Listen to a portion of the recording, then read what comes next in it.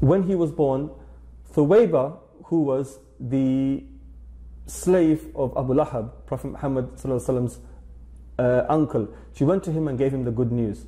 Now he was so happy at this act, that he freed her. He said to her, "Go, you are free." And he also said to her, I would like you to breastfeed him. Now, it's interesting because Abbas, years later, had a dream. And in his dream, he saw his brother suffering in the fire. A horrible, horrible suffering. And he said to him, "Did not your relationship with our nephew avail you anything in the hereafter?" And he said, "No, by Allah, it didn't, except for one thing. The fact that I showed happiness at his birth and I freed Thuwayba," he goes, "sometimes due to that act, I'm given a few drops of water."